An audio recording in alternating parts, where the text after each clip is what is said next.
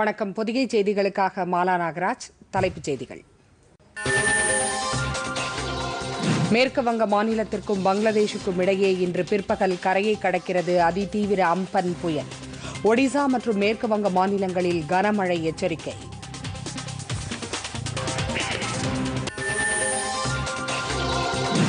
June 1ஆம் தேதி முதல் குளிர்சாதன வசதி அல்லாத 200 பயணிகள் ரயில்கள் இயக்கப்படும். மத்திய ரயில்வே துறை அமைச்சர் பியூஷ் கோயல்.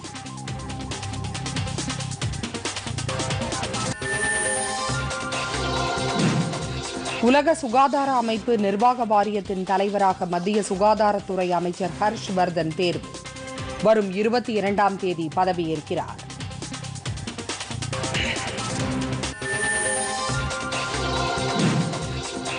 நாட்டில் கொரோனா தொற்றால் பாதிக்கப்பட்டவர்களின் எண்ணிக்கை 1 லட்சத்தை தாண்டியது.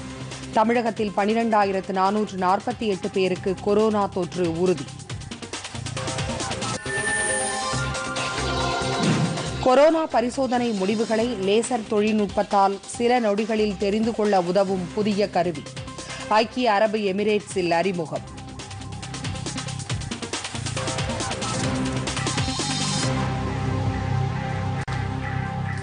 விரிவான செய்திகள்.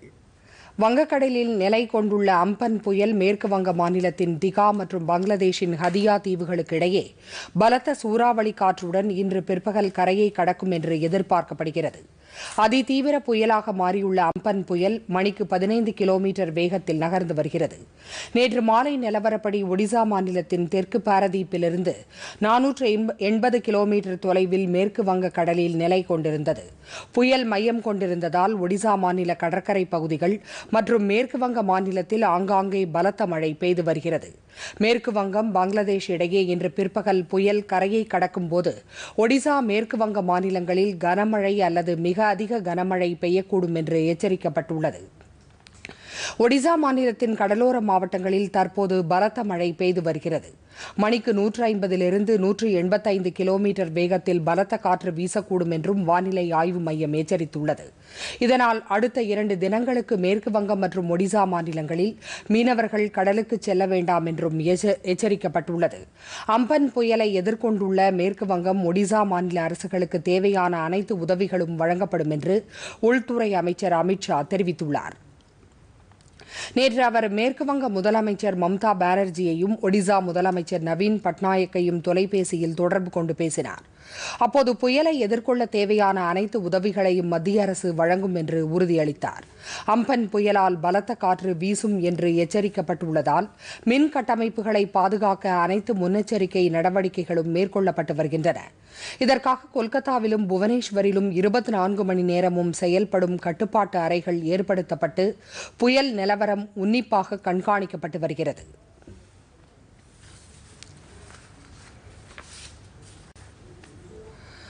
ஜூன் மாதம் 1ஆம் தேதி முதல் குளிர்சாதன வசதி அல்லாத 200 ரயில்கள் இயக்கப்படும் என்று மத்திய ரயில்வே துறை அமைச்சர் பியூஷ் கோயல் தெரிவித்துள்ளார். கொரோனா தொற்றால் நாடு முழுவதும் மே 31ஆம் தேதி வரை பொது ஊரடங்கு அமல்படுத்தப்பட்டுள்ளது. 4வது முறையாக ஊரடங்கு நீட்டிக்கப்பட்டுள்ளது. இந்நிலையில் வருகிற ஜூன் மாதம் 1 தேதியிலிருந்து குளிர்சாதன வசதிகள் செய்யப்படாத 200 பயணிகள் ரயில்கள் இயக்கப்படும் என்றும் இதற்கான இணையதள முன்பதிவு விரைவில் தொடங்கப்படும் என்றும் மத்திய ரயில்வே அமைச்சர் பியூஷ் கோயல் தெரிவித்துள்ளார். கூட்ட நெரிசல் ஏற்படாமல் இருக்க ரயில் நிலையங்களில் பயணச்சீட்டுகள் வழங்கப்படாது என்றும் அவர் கூறியுள்ளார். இதனிடையே புலம்பெயர்ந்த தொழிலாளர்களுக்காக இயக்கப்பட்டு வரும் ஷ்ரமிக் சிறப்பு ரயில்களின் எண்ணிக்கை அடுத்த 2 நாட்களில் இரட்டிப்பாக்கப்படும் என்றும் அமைச்சர் பியூஷ் கோயல் தெரிவித்துள்ளார். நாள் ஒன்றுக்கு 400 ரயில்கள் வரை இயக்க நடவடிக்கை மேற்கொள்ளப்பட்டு வருவதாகவும் அமைச்சர் பியூஷ் கோயல் தெரிவித்துள்ளார்.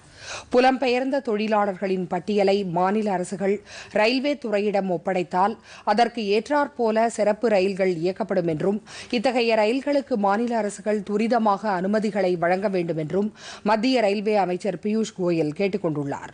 புலம்பெயர்ந்த தொழிலாளர்கள் அவரவர் இடத்திலேயே தங்கியிருக்க வேண்டும் என்றும் அவர்களை சொந்த ஊர்களுக்கு அழைத்துச் செல்ல ரயில்வே துறை உரிய நடவடிக்கைகளை மேற்கொண்டு வருவதாகவும் ரயில்வே துறை அமைச்சர் பியூஷ் கோயல் கேட்டுக் கொண்டுள்ளார்.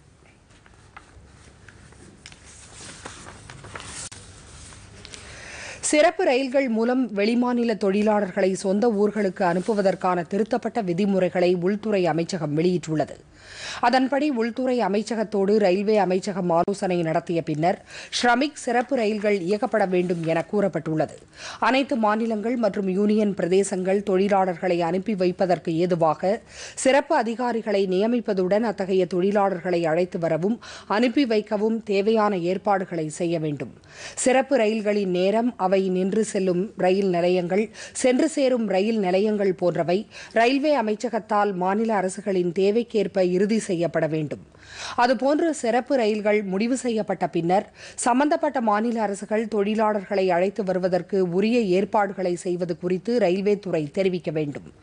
ரயிலில் செல்லும் பயணிகள் அனைவருக்கும் உரிய பரிசோதனைகள் செய்யப்பட்டு தொற்று அறிகுறி இல்லை என உறுதி செய்யப்பட்டவர்கள் மட்டுமே ரயிலில் ஏறுவதை ரயில்வே துறை உறுதிப்படுத்த வேண்டும்.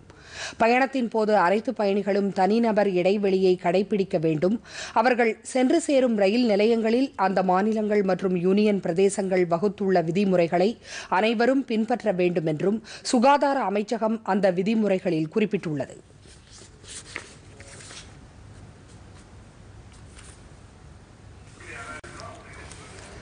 உலக சுகாதார அமைப்பின் நிர்வாக வாரியத்தின் தலைவராக மத்திய சுகாதாரத்துறை அமைச்சர் ஹர்ஷ்வர்தன் தேர்வு செய்யப்பட்டுள்ளார். உலக சுகாதார அமைப்பின் நிர்வாக வாரிய கூட்டம் மே மாதம் 22ஆம் தேதி நடைபெறவுள்ளது. இந்த நிர்வாக வாரியத்தில் 34 நாடுகளைச் சேர்ந்தவர்கள் உறுப்பினர்களாக உள்ளனர். 3 ஆண்டுகளுக்கு ஒருமுறை உறுப்பினர்கள் தேர்வு நடைபெறும். இந்த நிர்வாக வாரியத்தின் தலைவர் பதவிக்கான தேர்வு ஒவ்வொரு ஆண்டும் நடைபெறுவது வழக்கம். உலக சுகாதார அமைப்பின் சுகாதார பேரவையின் முடிவுகள் மற்றும் கொள்கைகளை செயல்படுத்துவது இந்த நிர்வாக வாரியத்தின் முக்கிய பணியாகும். ஏற்கனவே இந்த நிர்வாக வாரியத்தின் தலைவராக உள்ள ஜப்பானைச் சேர்ந்த ஹிரோகி நகாடானி பதவிக்காலம் நிறைவடைந்த நிலையில் புதிய தலைவராக மத்திய சுகாதாரத்துறை அமைச்சர் ஹர்ஷ்வர்தன் தேர்வு செய்யப்பட்டுள்ளார். வருகிற 22ஆம் தேதி அமைச்சர் ஹர்ஷ்வர்தன் உலக சுகாதார அமைப்பின் நிர்வாக வாரிய தலைவர் பொறுப்பை ஏற்க உள்ளார்.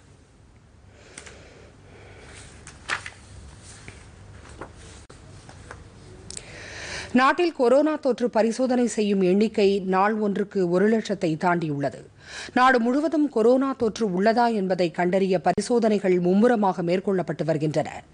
நாள் ஒன்றுக்கு 1 லட்சம் பரிசோதனைகள் வரை மேற்கொள்ளப்பட வேண்டும் என்றும் இலக்கு நிர்ணயிக்கப்பட்டிருந்தது. இந்நிலையில் நேற்று பரிசோதனை செய்யும் எண்ணிக்கை நாள் ஒன்றுக்கு 1 லட்சம் என்ற எண்ணிக்கையை எட்டியுள்ளதாக இந்திய மருத்துவ ஆராய்ச்சி கவுன்சில் தெரிவித்துள்ளது. கடந்த 24 மணி நேரத்தில் 1,475,000 இரத்த மாதிரிகள் பரிசோதனை செய்யப்பட்டிருப்பதாகவும் ICMR தெரிவித்துள்ளது. இதுவரை 24,04,267 பரிசோதனைகள் மேற்கொள்ளப்பட்டிருப்பதாகவும் தெரிவிக்கப்பட்டுள்ளது. கொரோனா தொற்று பரிசோதனை மேற்கொள்ள இதுவரை 385 அரசு பரிசோதனை கூடங்களுக்கும் 158 தனியார் பரிசோதனை கூடங்களுக்கும் இந்திய மருத்துவ ஆராய்ச்சி கவுன்சில் அனுமதி அளித்துள்ளது குறிப்பிடத்தக்கது.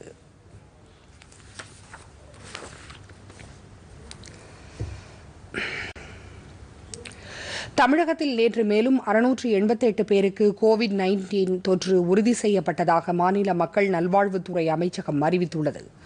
இதன் மூலம் பாதிக்கப்பட்டவர்களின் எண்ணிக்கை 12,448ஆக அதிகரித்துள்ளது.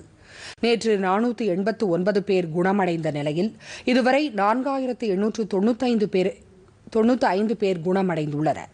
தற்போது 7,466 பேர் சிகிச்சை பெற்று வருகின்றனர். நேற்று மேலும் 3 பேர் உயிரிழந்ததை அடுத்து அதன் எண்ணிக்கை 84ஆக அதிகரித்துள்ளது. மாநிலத்தில் இதுவரை 3,32,352 பேருக்கு மருத்துவ பரிசோதனை செய்யப்பட்டுள்ளதாகவும் மக்கள் நல்வாழ்வுத்துறை அமைச்சகம் தெரிவித்துள்ளது.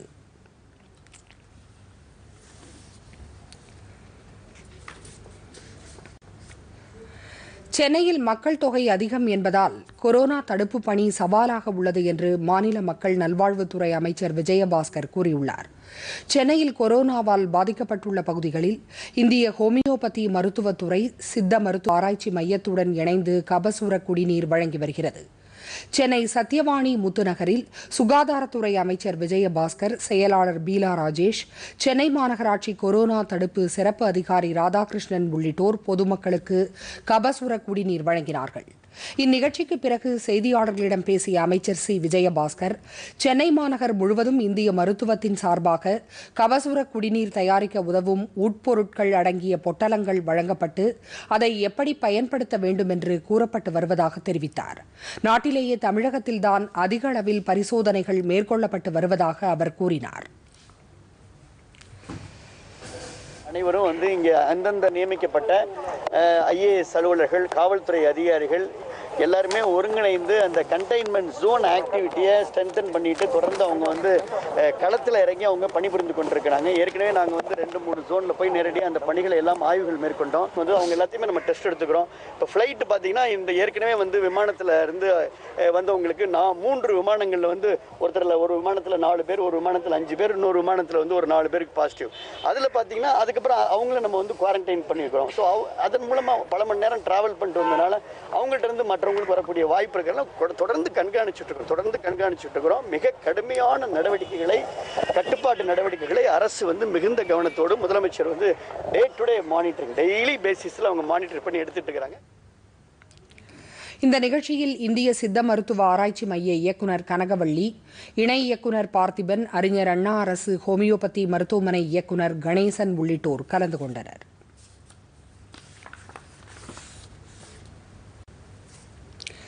திருவள்ளூர் மாவட்டத்தில் மகளிர் சுய உதவி குழுவினருக்கு கோவிட்-19 சிறப்பு கடன் உதவி வழங்கப்பட்டுள்ளது.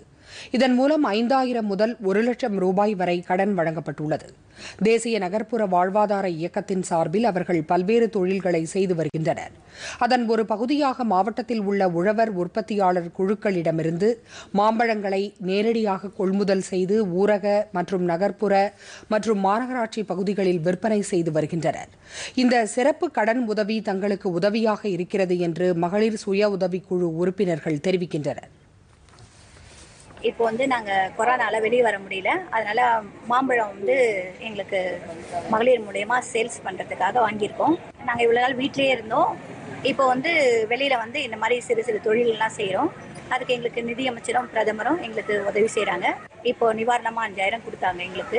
அதனால சிறு தொழிலெல்லாம் செய்யறவங்களா கொஞ்சம் பயனடைவோம். நாங்க நிதியமைச்சருக்கும் பிரதமருக்கும் எங்க குழு சார்பா நாங்க நன்றி தெரிவிக்கிறோம். கொரோனா டைம்ல மக்களுக்கு ஒரு நல்ல ஆர்கானிக் ஃபுட்டு கிடைக்கணுங்கிறதுக்காக நாங்க இதை எங்க மகளிர் திட்டம் ஏற்பாடு பண்ணி இதை நாங்கள் நல்ல முறையில் செய்துட்டு வரோம். மகளிர் சுய குழு பார்த்தீங்கன்னா எங்களுக்கு இப்போதைக்கு பார்த்தீங்கன்னா குறைஞ்ச வட்டியில் நாங்கள் எங்களுக்கு கடன் கிடைக்குது. அதை முதலீடாக வச்சு நாங்கள் இதை பண்ணிட்டு எங்களுக்கு ஒரு வாழ்வாதாரத்தை நாங்கள் பயன்படுத்திட்டு வரோம்.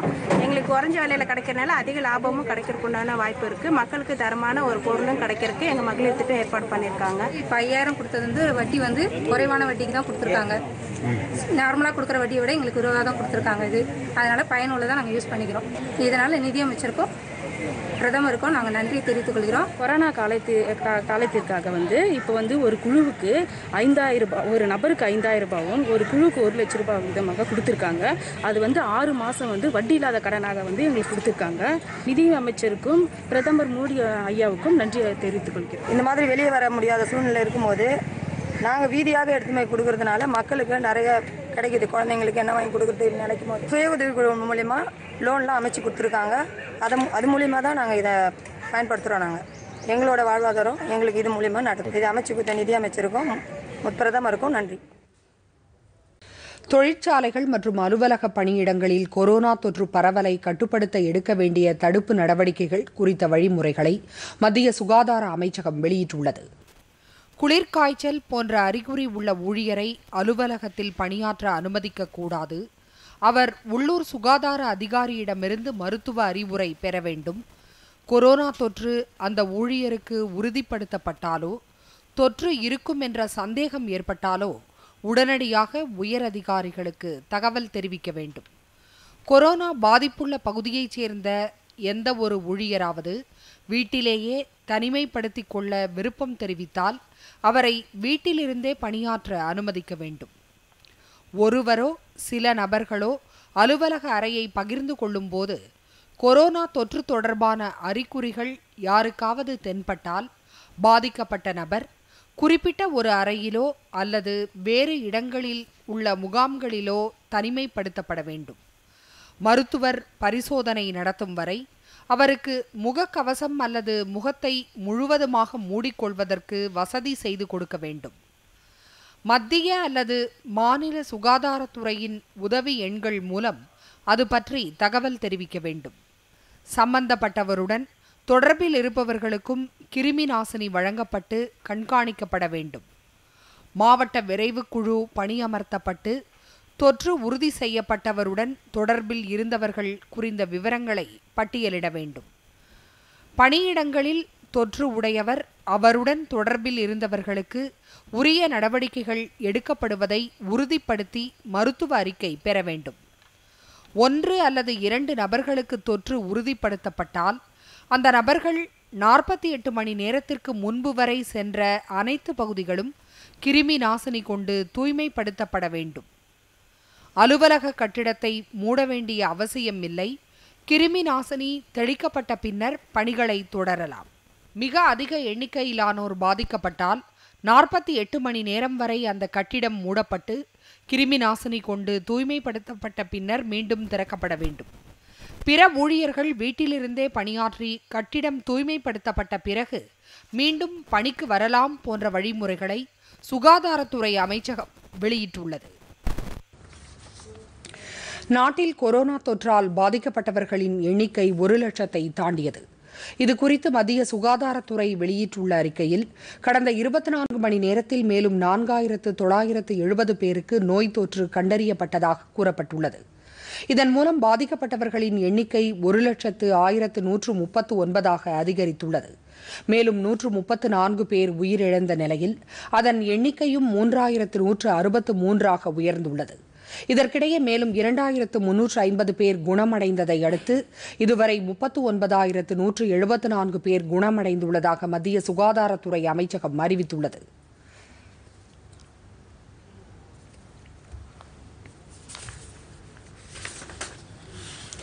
நாட்டில் கொரோனா தொற்றால் பாதிக்கப்பட்ட மாநிலங்களில் மகாராஷ்டிரா தொடர்ந்து முதலிடத்தில் உள்ளது. அம்மாநிலத்தில் இதுவரை தொற்று உறுதி செய்யப்பட்டவர்களின் எண்ணிக்கை 35,058 அதிகரித்துள்ளது. இதில் 1249 பேர் உயிரிழந்தனர். 8437 பேர் குணமடைந்துள்ளனர். தலைநகர் தில்லியில் 10,054 பேர் பாதிக்கப்பட்டு 168 பேர் உயிரிழந்தனர்.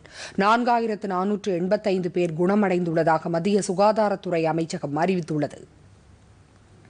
இந்நிலையில் கொரோனா தொற்று பரவலை மற்ற நாடுகளுடன் ஒப்பிடும்போது இந்தியா திறன்பட கட்டுப்படுத்தியுள்ளது.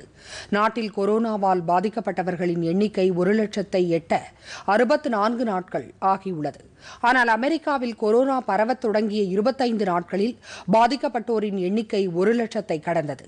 இதேபோல் Spain, Germany, England, Italy, France உள்ளிட்ட பொருளாதாரத்தில் முன்னேறிய மக்கள் தொகை குறைவாக உள்ள நாடுகளிலும் சுமார் 30 நாட்களில் கொரோனாவால் பாதிக்கப்பட்டோரின் எண்ணிக்கை 1 லட்சத்தை கடந்தது.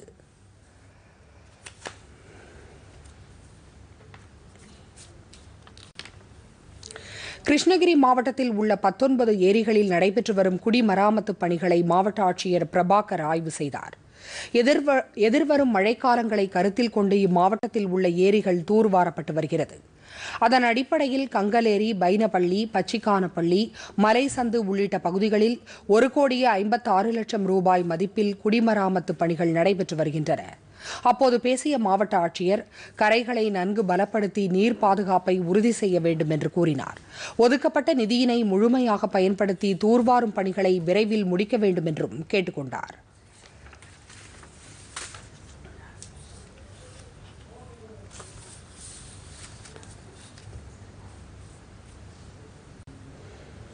ராமநாதபுரம் மாவட்டத்தில் சூறாவளி காற்றின் காரணமாக சேதமடைந்த 50க்கும் மேற்பட்ட படகுகளை மாவட்ட ஆட்சியர் வீரராகவராவ் நேற்று பார்வையிட்டார். அப்போது மீனவர்களின் கோரிக்கைகளை அவர் கேட்டறிந்தார். பின்னர் செய்தியாளர்களிடம் பேசிய அவர், மண்டபம், பாம்பன், தங்கச்சி மடம் ஆகிய பகுதிகளில் வீசிய சூறைக்காற்றால் மண்டபத்தில் 15 படகுகளும், பாம்பன் மற்றும் தங்கச்சி மடம் மீன்பிடி இறங்கு தளத்தில் 35 மரவள்ளங்கள் சேதமடைந்துள்ளதாகவும் கூறினார். இந்த படகுகளுக்கு நிவாரணம் பெற்று வழங்கிட ஆய்வுகள் மேற்கொள்ளப்பட்டதாகவும் மீனவர்களின் நலனை பாதுகாத்திட உரிய நடவடிக்கை மேற்கொள்ளப்படும் என்றும் அவர் தெரிவித்தார். இந்த ஆய்வின் போது மீன்வளத்துறை இணை இயக்குநர் MV பிரபாவதி உள்ளிட்ட அதிகாரிகள் உடன் இருந்தனர்.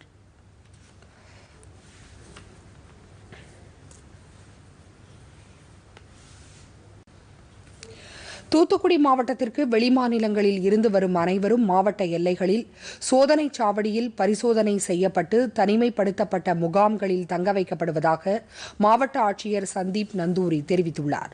தூத்துக்குடியில் கொரோனா நோய் தொற்றால் பாதிக்கப்பட்ட அனைவரும் குணமடைந்து வீடுகளுக்கு திரும்பிய நிலையில் கடந்த சில நாட்களாக வெளிமாநிலங்கள் மற்றும் மாவட்டங்களில் இருந்து வந்தவர்களால் மீண்டும் நோய் தொற்று அதிகரித்துள்ளது. தற்போது 55 பேர் தூத்துக்குடி அரசு மருத்துவக் கல்லூரி மருத்துவமனையில் கொரோனா தொற்றால் சிகிச்சை பெற்று வருகின்றனர். இந்நிலையில் புதிதாக தொற்று கண்டறியப்பட்டுள்ள பகுதிகள் தனிமைப்படுத்தப்பட்டுள்ளன. அப்பகுதிகளில் ஆய்வு மேற்கொண்ட மாவட்ட ஆட்சியர் மாவட்டம் முழுவதும் தொற்று தடுப்பு நடவடிக்கைகள் தீவிரப்படுத்தப்பட்டுள்ளதாக தெரிவித்தார்.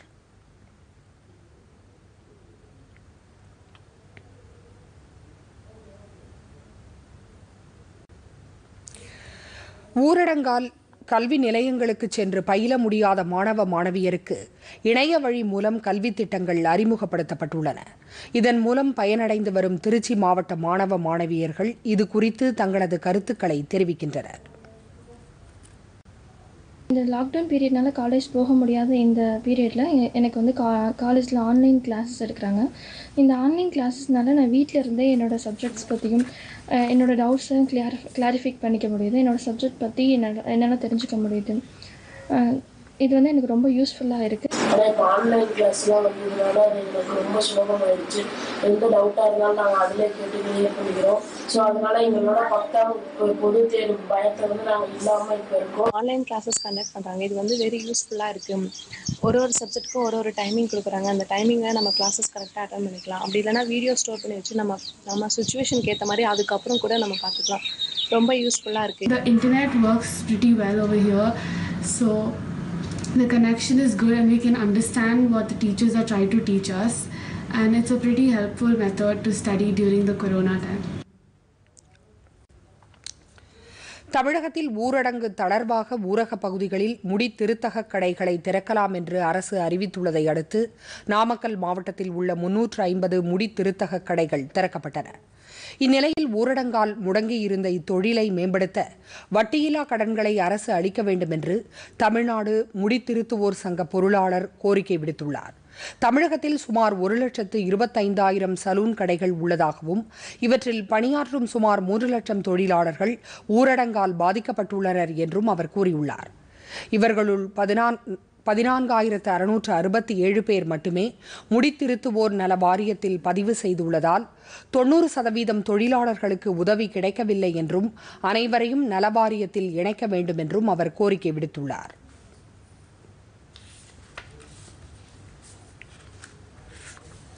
கொரோனா பிரச்சனையின் காரணமாக ஏற்பட்டிருக்கும் தடை உத்தரவு 2 மாத காலமாக நாங்கள் எங்களுடைய அனைத்து சலூன் கடைகளையும் கடையடைப்பு நடத்தி நாங்கள் தமிழக அரசுக்கு முழு ஒத்துழைப்பு கொடுத்து கொண்டிருக்கின்றோம். அந்த வகையில் எங்களுடைய தொழிலாளர்கள் 3 லட்சம் பேர் தமிழகத்தில் உள்ளார்கள். அவர்களுக்கு வாரியத்தின் மூலமாக தமிழக அரசு அறிவித்த 2,000 ரூபாய் இப்போ கொடுத்து கொண்டிருக்கின்றார்கள். நாங்கள் எங்களுடைய 95% பேர் பதிவு பண்ணவில்லை என்று தமிழக அரசுக்கு வைத்த கோரிக்கையின் காரணமாக இன்று அனைவருக்கும் 2,000 ரூபாய் வாரியத்தில் பதிவு பெறாதவர்களுக்கும் வழங்குவதாக தமிழக அரசு அறிவித்துள்ளது. மீண்டும் கிராமப்புறங்களில் உள்ள ஊராட்சி பகுதியில் உள்ள கடைகளை திறப்பதற்கு அனுமதி அளித்ததற்கு தமிழக அரசுக்கு நாங்கள் தமிழ்நாடு சரத்தொழிலாளர் சங்கத்தின் சார்பாகவும் கூட்டமைப்பின் சார்பாகவும் நன்றிகளையும் தெரிவித்துக் கொள்கிறோம்.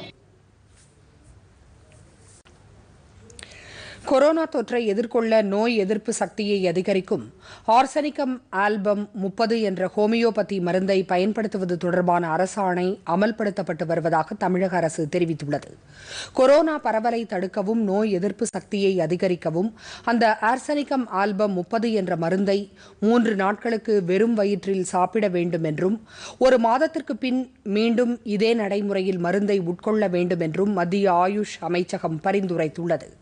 இந்த மருந்தை இலவசமாக வழங்கக் கோரி தொடரப்பட்ட வழக்கில் உயர்நீதிமன்றத்தில் பதில் மனு தாக்கல் செய்த தமிழக அரசு மத்திய ஆயுஷ் அமைச்சகத்தின் அரசாணைப்படி ஆர்சனிகம் ஆல்பம் 30 மருந்து அனைத்து ஹோமியோபதி மருந்து கடைகளிலும் கிடைப்பதாக தெரிவித்துள்ளது. இதனை பதிவு செய்து கொண்ட நீதிபதிகள் வழக்கை முடித்து வைக்க உத்தரவிட்டனர்.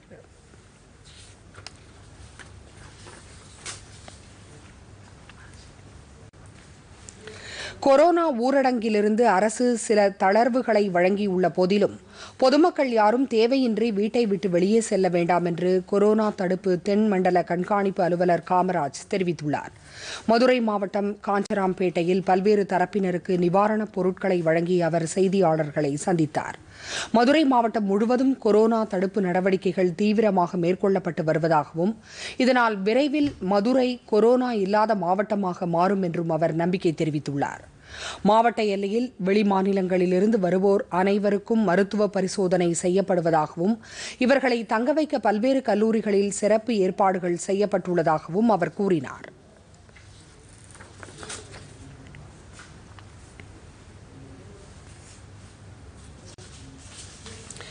ஊரடங்கால் பாதிக்கப்பட்டுள்ள நிலையில் தேசிய கிராமப்புற வேலைவாய்ப்பு உறுதி திட்டத்தின் கீழ் 100 நாட்கள் வேலைவாய்ப்பு பணிகள் மூலம் பயன்பெற்று வருவதாக திருவாரூர் மாவட்ட தொழிலாளர்கள் தெரிவித்துள்ளனர். மாவட்டத்தில் கோட்டூர் பகுதியில் உள்ள மழவராயநல்லூர் கிராமத்தில் 100 நாட்கள் வேலைவாய்ப்பு பணியின் கீழ் வாய்க்கால் வெட்டும் பணி நடைபெற்று வருகிறது. அரசு மூலம் பல்வேறு உதவிகள் கிடைத்தாலும் உழைப்பின் மூலம் கூலி பெறுவதால் மிகுந்த மகிழ்ச்சி அடைவதாக தொழிலாளர்கள் தெரிவிக்கின்றனர். விவசாயமும் அதை சார்ந்த தொழிலை மட்டுமே கொண்டுள்ள திருவாரூர் மாவட்டத்தில் 100 நாட்கள் வேலைவாய்ப்பு பணிகளில் தொழிலாளர்கள் ஈடுபாட்டுடன் பணியாற்றுவதாக ஊராட்சி ஒன்றிய அதிகாரிகள் மற்றும் மக்கள் பிரதிநிதிகள் தெரிவிக்கின்றனர்.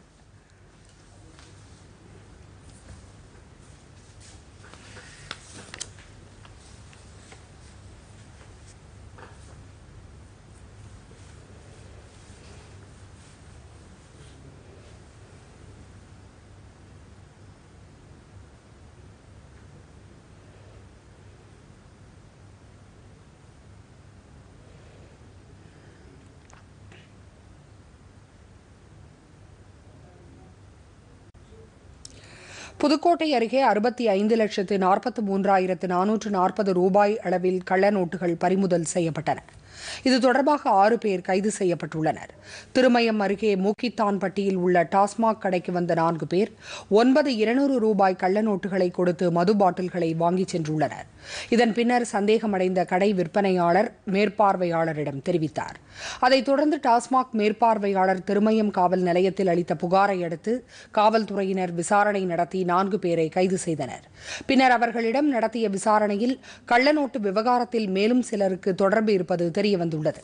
அதன் அடிப்படையில் விசாரணை நடத்தியதில் சென்னை மற்றும் நாகர்கோவிலைச் சேர்ந்தவர்கள் கைது செய்யப்பட்டனர். சர்வதேச அளவில் கடந்த 5 மாதங்களுக்கும் மேலாக அச்சுறுத்தி வரும் கோவிட்-19 தொற்றால் பாதிக்கப்பட்டவர்களின் எண்ணிக்கை 49,82,000 தாண்டியுள்ளது. இதுவரை 3,24,000 பேர் உயிரிழந்தனர். எனினும் 19,56,000 மேற்பட்டோர் குணமடைந்துள்ளனர்.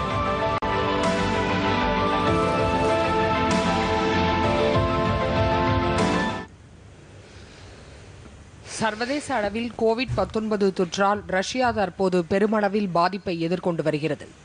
கடந்த 24 மணி நேரத்தில் அந்நாட்டில் 9,200க்கும் மேற்பட்டவர்களுக்கு நோய் தொற்று உறுதி செய்யப்பட்டதன் மூலம் பாதிக்கப்பட்ட நாடுகளின் பட்டியலில் 2ஆம் இடத்திற்கு வந்துள்ளது. இதுவரை சுமார் 3 லட்சம் பேர் பாதிக்கப்பட்டுள்ள நிலையில் அதில் 50% தலைநகர் மாஸ்கோவில் உள்ளனர். மேலும் 2,837 பேர் இதுவரை ரஷ்யாவில் உயிரிழந்தனர். ஸ்பெயின் நாட்டில் கடந்த மார்ச் மாதம் 16ஆம் தேதிக்கு பின்னர் முதன்முறையாக நேற்று உயிரிழப்பு எண்ணிக்கை 100க்கும் கீழே குறைந்துள்ளது. நேற்று 87 பேர் உயிரிழந்ததாக அந்நாட்டு சுகாதாரத்துறை அமைச்சர் தெரிவித்துள்ளார். இதுவரை அந்நாட்டில் 2,78,000க்கும் மேற்பட்டோர் பாதிக்கப்பட்டு 27,650 பேர் உயிரிழந்தனர். பிரேசில் நாட்டில் பாதிக்கப்பட்டவர்களின் எண்ணிக்கை இத்தாலி, ஸ்பெயின் நாடுகளை விட அதிகமாக உள்ளது. அந்நாட்டில் இதுவரை 2,71,000க்கும் மேற்பட்டோர் பாதிக்கப்பட்டுள்ளனர். அதிகபட்சமாக அமெரிக்காவில் இதுவரை 15,70,000க்கும் மேற்பட்டோர் பாதிக்கப்பட்டு 93,500 பேர் உயிரிழந்தனர். இலங்கையில் மேலும் 28 கடற்படையினருக்கு நோய் தொற்று உறுதி செய்யப்பட்டதை அடுத்து பாதிக்கப்பட்டவர்களின் எண்ணிக்கை 1000 தாண்டியுள்ளது. இதில் 50%க்கும் மேற்பட்டோர் கடற்படையினர் என்று கூறப்படுகிறது. இதுவரை 9 பேர் உயிரிழந்ததாக தகவல்கள் தெரிவிக்கின்றன. கோவிட்-19 தொற்றை கண்டறிய ஐக்கிய அரபு எமிரேட்ஸ் கண்டுபிடித்துள்ள லேசர் தொழில்நுட்ப சோதனை மூலம் சில நொடிகளில் மிக விரைவாக முடிவுகள் தெரிய வருகிறது.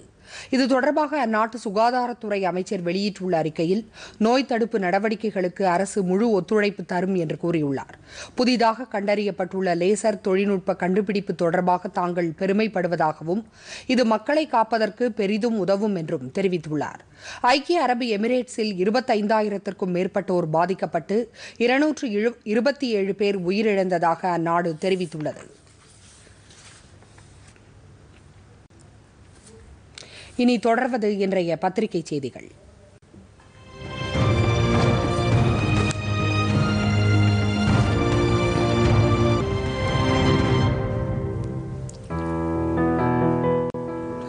அரசு மருத்துவர்களுக்கு தினமும் 15,000 கவச உடைகள் வழங்கப்படுகின்றன. உயர்நீதிமன்றத்தில் தமிழக அரசு அறிக்கை. தினத்தந்தி. நடப்பு கல்வியாண்டில் கல்வி கட்டணத்தை உயர்த்த மாட்டோம் என தனியார் பள்ளிகள் அரசுக்கு கடிதம். தினமணி. 10ஆம் வகுப்பு தேர்வு தேதி மாற்றம். ஜூன் 1 தேதிக்கு பதிலாக ஜூன் 15ஆம் தேதி தொடங்கும் என அறிவிப்பு. தினமலர். தமிழகத்தில் ஊரடங்கு காலம் முடியும் வரை அம்மா உணவகங்களில் விலையில்லா உணவு தொடரும். அமைச்சர் SP வேலுமணி தகவல். தினகரன்.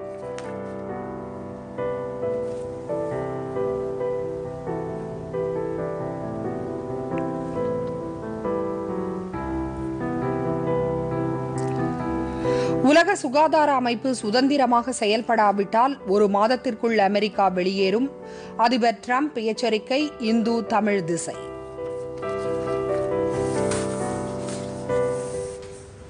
மீண்டும் தலைப்புச் செய்திகள். மேற்கு வங்க மாநிலத்திற்கும் பங்களாதேஷுக்கும் இடையே இன்று பிற்பகல் கரையை கடக்கிறது அதிதீவிர அம்பன் புயல். ஒடிசா மற்றும் மேற்கு வங்க மாநிலங்களில் கனமழை எச்சரிக்கை.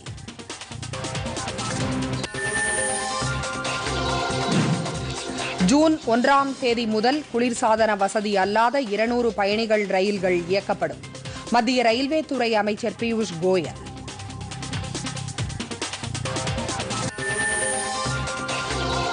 உலக சுகாதார அமைப்பு நிர்வாக வாரியத்தின் தலைவராக மத்திய சுகாதாரத்துறை அமைச்சர் ஹர்ஷ்வர்தன் தேர்வு. வரும் 22ஆம் தேதி பதவியேற்கிறார்.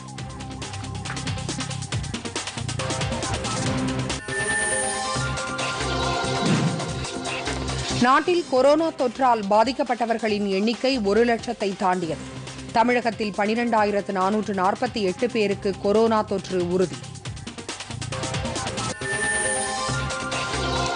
கொரோனா பரிசோதனை முடிவுகளை லேசர் தொழில்நுட்பத்தால் சில நொடிகளில் தெரிந்து கொள்ள உதவும் புதிய கருவி ஐக்கிய அரபு எமிரேட்ஸில் அறிமுகம்.